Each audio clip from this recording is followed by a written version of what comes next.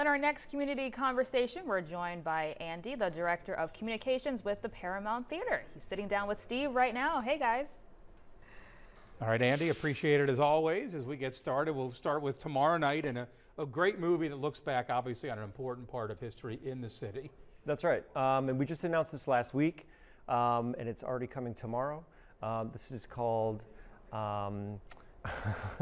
this is called A Time to Yell, More Than a Statue. And it looks back at the Unite the Right rally, which is coming up on 7 years since that day, August 12th. And it is a look at what led up to that day and what happened that day from firsthand accounts from community members, including Dr. Wes Bellamy, who is pictured there. That's tomorrow at 8, and it is free. Another film the following night, granted a much different feel to it, a little lighter. A little bit lighter, much more bizarre. This is Little Shop of Horrors. First came out in December of 1986. Rick Moranis, who else? Steve Martin. There's a Belushi in there, John Candy, Ellen Greene.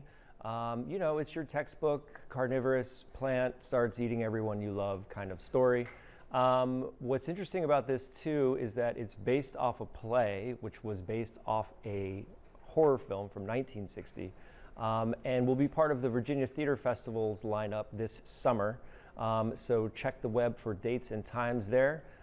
So we'll have it, you know, at the theater, and look forward to seeing it at Colbreth in, I think, July. All right, we'll bring the big screen up, and a double dip of comedy this week. Pete Davidson, a big enough act that obviously the first show did well enough to add a second show. That's right. So Pete Davidson, this is his prehab tour. He will be with us on Thursday night at 7 and 9:30. I wish you luck in finding a ticket for the 7 o'clock. We do have some still available for the 9:30 show. You might know Pete from a variety of places: Saturday Night Live, stand-up, his TV movie career. We're very honored and excited to have him. It should be a great show. And that's Thursday night at 7 and 9:30. Just as a cultural figure and icon for many too. Sure. How about that? Yeah, absolutely. Sunday afternoon, we love when the Seville Band takes the stage at the Paramount. Yes, so they will have the first of 3 public performances at the theater this summer on Sunday, Sunday afternoon. It will probably be very hot. Outside, it will be very cool. Inside, this is their Pops concert, so think Disney, think Broadway, think family. Should be a lot of fun. And also on Friday at 12:45, they'll have an open rehearsal as well.